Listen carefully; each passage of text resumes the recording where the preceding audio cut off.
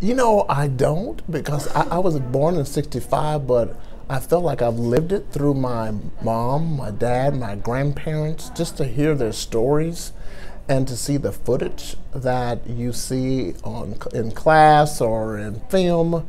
But hearing my mom's story, just talking about the day that it occurred and where they were and the complete silence and devastation that occurred after everyone heard that he was assassinated. It was like your best friend had passed. And what he stood for, and when I think of Martin Luther King, I just think of grace, style, dignity, and courage.